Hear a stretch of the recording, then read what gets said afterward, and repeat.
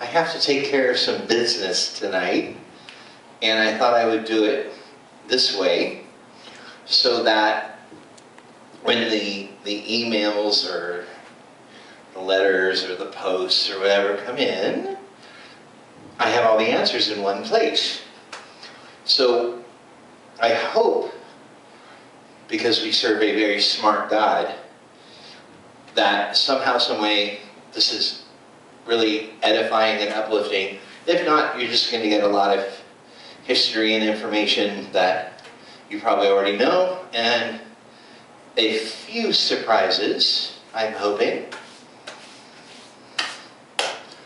Speaking of how smart God is, I was sitting at home, and I was going, what do? I have an hour to kill before it's time to go. And I really felt like the Holy Spirit said, why don't you buy some sunglasses? Because it's always good to have a spare if you're using them in your act. So I did, on the way here. When I went to go put on the real ones, they just snapped. I just picked them up and they snapped. I didn't even pull on them and they snapped. And I was like, wow. That's it. That was your uplifting testimony for the night. Tonight I want to talk about the future of my ministry. What the plan is. But first, some history. I received Jesus Christ as my personal Lord and Savior in 1982. I was 19 years old, which makes me 30, and I had been performing my entire life. It was my plan to continue performing. I was in a hot LA punk band. We were recording our first record. God had other plans for my life and intervened, and I met Jesus. And for the first couple years of being a believer, I really thought I would be a Christian rock star one day. But Christian music was so horrible, and everywhere I went to play, people came up to me and said, God put you here to pick up where Keith Green left off. And Keith Green, this is where you're really careful about what you say. Keith Green was one of the most influential people in modern Christian music. But he was not necessarily a man I would want to emulate.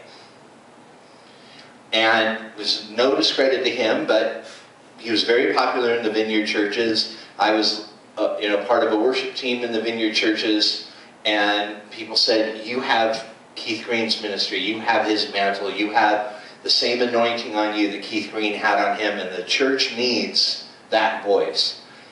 And Keith Green sold billions of records, so maybe I shouldn't have argued so much, but he also did things like, in the middle of a concert, he would stand up and say, why are you all here? You should be out there serving the Lord. You should be out there reaching people. Instead, you're pissing away $20 to see me, and you should be out there ministering. So I guess I see some of the similarities of the way he addressed the people that supported him. But I really wanted to be a pastor. I really wanted the suit, the pulpit, the church. I really wanted that experience, and that's what I trained for. And in my 20s, which was just a couple years ago, I did start and pastor a church in Los Angeles, got married, had a gaggle of children, and when my kid's mom took ill, I stepped down from ministry to take care of my family. And I never expected to be in ministry again, and I didn't really care, because I had learned through a pulpit ministry, even though I didn't really have a pulpit, but I learned through being the pastor that ministry happens wherever you are, whoever you are, and if you don't get that, you don't belong on a pulpit. If you can't minister at McDonald's, you should minister at the Crystal Cathedral. And so I was good. I figured I would continue to witness to people and share the Lord with people and continue on. But one night I went to sleep and I woke up and I knew I'd gotten my marching orders, and God had somehow communicated to me that I was going to have a music ministry, which by then was the worst news I could have possibly have heard. Because my concept of music ministry and Christian music in general is it's excruciating. And someone like me, I'd be playing acoustic guitar and I sound just like Neil Diamond, and it would be a fate worse than death. Well, God's funny, and He's smart, because He knew He was putting me on the most challenging road of my life, and the last thing I would ever say is what I was doing was boring. It's been the most exciting thing I could have ever done. It's been the greatest thing I could have ever done. And I'm just going to move on before I sound like Oprah's last show. And but I quit my amazing job as a teacher and followed the voice of the Lord in my life to my first record, which flopped miserably. But that's okay, because I went in to do my second record and it flopped even more, and I lost all my friends. And then I went to record my third record, Does God Sleep, which was going to be the last thing I ever did. So I recorded what I really wanted to record. I recorded a very intense, uncomfortable record about real problems that real people have in the face of knowing the true and living God, meaning, how could God let this happen to me? The big question most people have. And it'd be great if that story ended with the record was a huge success because I had followed my heart, but no, that record tanked even more. My records failed so much more than the one previous. It made the one previous look like a success.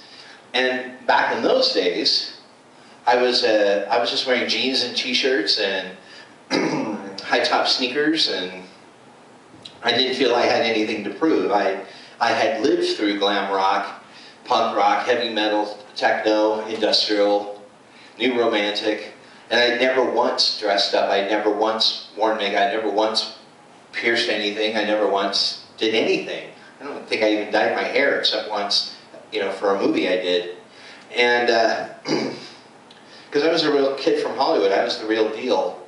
And the bands that I really admired, the guy bands, the guys didn't do that. Like the Clash, they represented just being honest in their songs. So as a Christian artist, I was like, well, I'm going to just do this and be myself. And because God anointed me and called me to do this work, and I have such great songs, people are going to love me. And people didn't love me. People did not love me from the start. They disliked me from the start. You can hear my first record on the internet and imagine people writing me, telling me that's satanic. It's outrageous. It's outrageous. I showed them what satanic would look like. And so Does God Sleep was tanking horribly. It was just dying a slow, violent death. I couldn't get shows. Nobody was booking me. I had nothing planned except to go back to work as a teacher. And I got a call to do a Bikers for Christ concert in Flagstaff. And I went, well, there you go. That's the day you die. That's it. That's when it happens. You go do the biker show. They hate you, and then they kill you. That's what happens. So I'm pretty weird. If I'm really nervous about something, I do something extreme that I'm more scared of doing, like eating some kind of food I would normally eat, or painting my house yellow. I've done that. I did that once. I started painting the house yellow about something I was disturbed about. And for the biker show, to celebrate my fear, I shaved my head into a mohawk, dyed it black, put on guy liner, black nail polish, black lipstick, and black leather, and combat boots. I went to the biker show. Hallelujah. I figured I'd show up, they'd laugh their asses off and send me home, and I wouldn't even have to sing. They liked me. They really liked me. And I moved more CDs that day than I had in my entire music career up to that point. And they were raffling a motorcycle, and I got on the motorcycle to get my picture took. And I went, that's where it happened. Got my picture taken on a motorcycle, all dressed up. Got home, thought the the picture was funny. I put it on my MySpace and I went to bed. Woke up the next morning to offers to play all over the world and thousands of downloads to my music. I had a career. I also had an image change. And I've said it ever since. I backed myself into a fashion corner. And I've lived there ever since. And it was fine.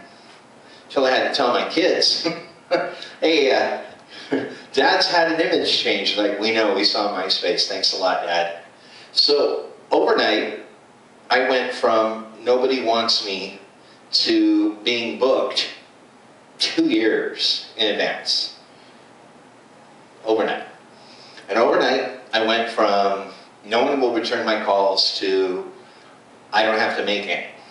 And overnight, I went to there's no money coming in, and there was money coming in. And I realized that the bargain I had made with that was all that was on the inside was now going to be obvious on the outside. That I wasn't playing it safe by wearing jeans and t-shirts. I was playing it straight. And not like the not gay straight, just straightforward, forthright, straight. But God had called me to let it all out. To let it all out. And all of a sudden, I had a career. I had a place. I had a niche. I had a plan. And fortunately, Don't Touch Me Anymore was on Does God Sleep? And that went viral, and it had, you know, tens of thousands of downloads. And it secured the fact that if I really was direct about who I was on the inside, that I could get away with anything. And I never felt more freedom in my entire life than God looking me in the eye and say, I brought you to a place where you can get away with anything. Please respect your stewardship here, but you can do whatever you want. And fortunately, my next record was Real Man, because Real Man is the only pop-friendly record I've done, and it had a couple songs that got some airplay. And what that did is it secured me forever that if I was willing to play for free, there'd always be someone that would have me. So I knew I'd made it. I'd made it in the music business. I had arrived. So the minute I had achieved a goal that I had had my entire life, that I dreamt of as a kid when I was dancing around the Foreigner, I realized I was officially bored, and I officially didn't care about what I was doing anymore. That it was just, I'd done it. I climbed the mountain, I got to the top, now I have to find a new mountain to climb. So I went and did a concert in Phoenix when I lived in Nevada, and when I was driving back, this horrible song got stuck in my head that I had written in my 20s called Zombies. And it was the worst thing I've ever written. I still say it's the worst thing I've ever written. And the only thing worse than that was Real Man, but you know, Real Man gave me a life. So God bless everyone else's taste but mine. But Zombies popped in my head, and I was like, what are you doing? Like teasing me? Like, you know, why are you? It's like God was playing me the song. And he goes, no, it's going to be your next record. It'll be your next record. And it's going to be the name of the record, it's going to be the song of the record, it's going to be the heart of your ministry from this day forward. And I went, have you heard it? It's like the stupidest song ever.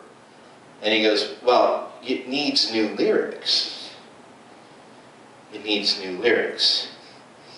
And driving home from Phoenix, the Holy Spirit and I rewrote Zombies, which was actually about a broken relationship back in the 20s, my 20s, which was in the 20s.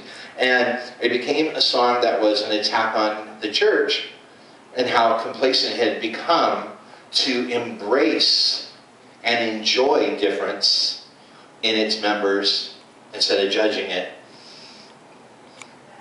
And I became the guy who said, my ministry will from now on represent our differences, and I will attack the church. I will come up against the church